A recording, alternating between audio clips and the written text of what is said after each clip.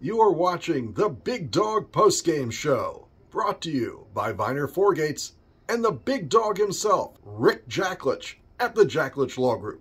Good afternoon from the Viener Foregate Studios. I'm Wayne Viener. That's Bruce Posner, and we're here to talk about Maryland's 31-13 win over the Auburn Tigers and what that means for the program. Bruce, this is the first time we've been on the air talking about the game together. You usually have an interesting take, so we'll start with what did you see out there in Nashville? Well, I think the main thing I saw was a superior coaching job by Coach Mike Locksley over Hugh Freeze. Mike Locksley was ready for this game. He had the team ready. It looked like Auburn was almost going through the motions. And as a result, you saw the one-sidedness of the game. And I thought Locks did a great job. He just proves to me, look, things are never perfect, but you're talking about beating a team that Maryland did 31-13 that had Alabama on the ropes, literally took a Hail Mary to beat them. So, and they were playing their first string quarterback, Peyton Thorne, and we made their offense, the Terps made their offense look non-existent. And that's without Bo Braid, and that's without some of the guys who didn't play. They had the same problem. Bo played. Tarheeb still did not. Who's also I'm sorry, I meant Tarheeb. But my point is that everybody was missing pieces. We were missing our main piece, Talia. And yet the offense early on was somewhat seamless. I thought that Billy Edwards, your favorite guy, I thought he was for not having played in that position all year. I thought he was great. Obviously, his passing to himself left a little be desired. He was short. He missed some. He just didn't let it fling, if you know what I mean. But the way he managed the team, I thought was great. And his running was a la Josh Allen. I give him a solid B. How about you? For the first quarter or so, I gave him an A. After that, he didn't fare so well. He finishes 6 for 20. He left some of that game on the field, to be honest. He didn't complete a pass out of his last 10 throws. For Maryland, and doing a post-game show, this was almost being on the other side of the looking glass. Whereas if you're Auburn, you can say statistically, this game was pretty close on paper. They had 300 yards. Maryland had 310. Auburn had the ball 32 minutes. Statistically, pretty close. But Auburn had the turnovers, and when the game was in doubt early on, Maryland shut down that offense. So on paper, in the end, it came out pretty close. Auburn could never really get close in the game. I give a lot of credit to the Maryland defense. Under Coach Williams, they have done a really great job of mixing players. The rotations in the end of the season end up working. One of the reasons it's important that Brian Williams rotates so many guys is what you saw on that field happens. Jay-Sean Barham, who is Maryland's probably leading linebacker, transferred to Michigan, so he's not on the field. Tarheeb's still probably the best corner Maryland has. He's going pro. He's not on the field. But when you put those freshmen out there, and a couple of other cornerbacks like Gavin Gibson, who played a lot, also transferred out. So you end up with the third, fourth, and fifth corners playing a lot, like a Perry Fisher. Whitaker, number 17, plays on the defensive backfield. They're all effective. They've all been on the field before. So they don't have the Billy Edwards problem. You're right. Billy had about 14 snaps this season, and 6 or 7 of them came on short yardage, and he has 6 touchdowns. So while on the field, he was effective. His points per minute probably lead all of college football, 6 touchdowns, and he probably played 10 clock minutes in the whole season. Really effective guy as a runner. Go ahead, Bruce. One way you can look at it, I know you talked about statistics were even, but you know how statistics lie. They were never in the game. I don't care what you say or how you look at it. They were never in the game, per se. 21-0. They closed to 21-7. and the pick six put the game away, and the field goal, the 50-yard field goal by Jack Howes was, something that we didn't expect, but they were never in the game. Auburn looked pedestrian to me as for a team. I don't care if they were 6-6, but when you look at who they beat, it was not an impressive list. Well, Okay. you And were when you look talking. at the, Well, before you go go through ahead. the whole season, you mentioned the Alabama game, and they didn't just haven't. To me, they just didn't recover from the Alabama game. Maryland had that problem after they played Ohio State, where they came out the next two games. They played Illinois, didn't look so good. Went to Northwestern, didn't look so good. I think Auburn just didn't recover from that game. Their season was over, and they played like it, and he couldn't motivate them to play any better. Now you can take a look at the rest of the season. Yeah, for sure. But they played in the game. They accepted the bowl bid, and they played horrible. It's that simple. I mean, I turned on all the Auburn stations, all the guys like you and me who do it for Auburn, and there's a lot more than just me and you. All right. I mean, they had about 15 guys, and the only thing that they could drag out of the game was the third string quarterback threw a bomb that was complete for a near touchdown, and they were able to convert. And outside of that, Peyton Thorne was horrible. I mean, he wasn't bad. He was horrible. And the He didn't. backup was no better. Yeah, Peyton Thorne didn't run. This is a guy who's supposed to be running quarterback. He didn't run much. The Auburn ground game, SEC big time ground game, had nothing against Maryland. Maryland did a really good job. I noticed during the game that they sort of went to what looked like a flex defense, like the old Dallas Doomsday, where they didn't line up on the line exactly. They had some guys dropping back. It was confusing as who was going to rush. They looked really prepared.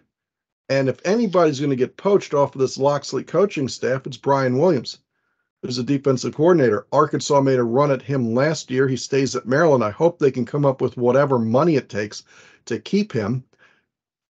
They don't have the greatest recruits on that defensive side of the ball, but he found a way to, with changing personnel on a regular basis, to keep these big teams in check throughout the season. If you look back on Auburn, they lost a game 38-10 to New Mexico State, who had a great season. Maryland this year doesn't have any of those blowout wins. There wasn't a case where somebody fully outclassed the Maryland Terrapins, and that's a huge step towards winning the big games. I've said it before. I said in the post game after the bowl that you generally don't go from losing these games against your Ohio States and Michigans by 50 points. You go from losing by 50 to being really close and then see if you can take the next step. Over the past two seasons, I think you'd agree that Mike Loxley and the Maryland Terrapins are getting closer. They might not have caught him yet, but you can see that they're a play or two away. And a lot of the ESPN folks made a pretty big deal out of Maryland having the ball, alibi 99 yards away against Michigan, with a chance to tie them up. Do you see, Or win. or when, do you see the growth in this team? Without question. I mean, after you watch this game against Auburn, you look at next year's schedule, which I've already done. I'm sure you have too. And you see Oregon and USC, all right, as your two like different games other than Penn State and Ohio State, correct? And Maryland plays Penn State. They do not play Michigan or Ohio State. You open with UConn. right, You got and Michigan State the second week. You got Virginia the third week, and then it's all new Big Ten for the most part from there on out. you left out Villanova, but you're That's the right. other game. So we don't play Michigan, we don't play Ohio State. We play Oregon and we play USC. Well, I'm going to tell you right now, I expect to win one of those two games. Probably not. I think Oregon's on the road. So probably USC. I think we're going to have a damn good chance of winning that game. And that's built on the confidence that comes from winning a game like this. So, yeah, I think things are growing. And we'll have a good competition at quarterback, I believe. And Billy Edwards will probably come out, but he'll have a couple guys who can play if he can't. So it's not like we're going into this one guy or else. But I believe that I think that was a great game, a great growth game. And you can tell me about Auburn, not preparing or not caring. But you know what? That falls in the hands of the coach. And Hugh Freeze took the heat for it. He was I didn't humiliated. say they didn't care and they didn't prepare. I said they're coming off a game where they had their heart ripped out and they just haven't recovered and they played like it. I've seen Maryland It's a come month out against ago. Illinois and look like that. But that's no excuse. And there was a month later in a nationally televised bowl game, all right, and for Maryland to beat them the way they did, and they're Auburn, and that's not supposed to happen. No, it's not. I think it was a big step for Maryland, and I am getting confidence now that they could go against one of these top teams and win. Now, is USC a top team? Yeah, kind of. They're not like Michigan though. And No. is Oregon a top team? Yeah, they are. Yes. Yeah, they we're gonna are. have trouble with them. USC is interesting because that's going to be another name brand game. It's probably going to be the national game of the night. USC coming to College Park. If things break the right way and the weather's good, you have the largest crowd in the reconfigured Maryland Stadium because that's a name brand matchup. USC coming to College Park's a big deal. And the one road game I want to go to, other than driving to Virginia, of course, is I'd like to go to Oregon. I've seen it on TV a lot. I'd like to go there once. So if you can get six, you'd love seven, to go where we can't win. We're going to have trouble winning. the tradition continues, Bruce. But look, it's a similar thing next year, but it's not quite the same when you drop Ohio State and Michigan. But let's talk about the Big Ten for a minute. I thought Ohio State, they were just horrible. First of all, that game was unwatchable. All right. But the way their offense was, what does that say about Ryan Day? In other words, you take Harrison off the team and you take off the quarterback who was really mediocre. They were bad. Yeah, they were a bad team. And if they played us without Harrison, who decided at the last minute to play that game, we'd have had a darn good shot of winning that game. Well, I think you got to go back to the same thing you said about Auburn, or that I did, that Ohio State lost the game that mattered. And from there on out, they went to practice and they prepared, but their heart wasn't in it. Their offense was awful. And to me, it looked a lot like what Auburn came out and showed, which was nothing. They just didn't look like the same team. And this goes to, after the Coppin State game, when we did the post-game show for basketball, you and I and Mason discussed that these bowls just don't mean what they used to. And I'm going to take Penn State a bit, certainly Ohio State, how Auburn showed up, and say this is why people say this isn't watchable. And I have several cases of what you think is a premier program just not showing up for a big game. Well, look, next year you're going to have 8 teams. I think these alternate bowls, it's going to get worse. Well, Bruce, I agree. It's probably time to take a look forward for next year where the 12-team playoff comes out. And we'll be back to talk about that in a moment after this word from Rick Jacklich and from Viener Forgates. Hi, I'm Maryland wide receiver Rakim Jarrett. If you've been hurt in a car crash, people will tell you need a lawyer. But my mom says you need my lawyer, the Jacklich Law Group. Find out why clients, judges, and other lawyers call us the big dogs from the small firm, and why we've been named the best personal injury trial law firm in the entire country, as well as why the Daily Record, Maryland's legal newspaper, has named the Jacklich Law Group the very best personal injury trial firm and best civil litigation firm in the entire state. Every single lawyer at the Jacklich Law Group was honored by Best Lawyers in America. Hiring the Jacklich Law Group was the best decision anyone in my family has ever made, other than my decision to play football at the University of Maryland. At 855-BIG-DOG-1. Don't just get a lawyer. Get the lawyers. If you're hurt, listen to my mom and bite back with the big dogs. Since 1991, Viener Forgates has completed thousands of projects across the DC metro area and around the globe. Use Viener Forgates for your next IT project. Great products, on-point tech support, projects that run on time. These are some of the reasons that customers love Viener Forgates. We make your company work. For your next IT project, call Viener Forgates at 888-251-2900 or on the web at VienerForgates.com. Well, Bruce, the significance of the bowls might really change next year with the 12-team playoff. How do you see that working with these current bowl games? Yeah, I think they're going to hurt them even worse because now you've got 4 weeks of bowl games. All right, so probably the first week of December or second week of December, you're going to start with the play-in, which will be the teams 5 through 8 against 9 through 12, kind of like the second round of the Big Ten tournament. And that'll drop you to your final 8, which will be your quarterfinals. And the following week will be the semifinals and then the championship. So it's going to stretch on. And, you're talking about the team that eventually, the 2 teams that last will play 16 games, Wayne. You're approaching NFL categories. But speaking of the NFL, those Yes. first couple of games, because of the NFL, now the NFL now goes to playing on Saturdays and Sundays. You're probably going to see games on Thursdays and Fridays, real college football games that really matter, because they're going to have to arrange the schedule somehow, and the NFL pays the most, so they're going to probably keep their dates. And we'll see about the NFL Thursday night game, but it sort of makes possibly Friday night and or Saturday night the only openings in the week. So it is going to be a bit strange. Yeah, but you know what? You're only talking about 4 games, and the NFL's never going to play more than 3 games on a Saturday. You can work it in. Look, I don't know what they're going to do, but the NFL is going to work with college football so they're not interfering with those games. That much I promise. You would hope so. You would hope so. I think the other games, depending on how much money ESPN wants to put into this, continue because it's really inexpensive holiday programming.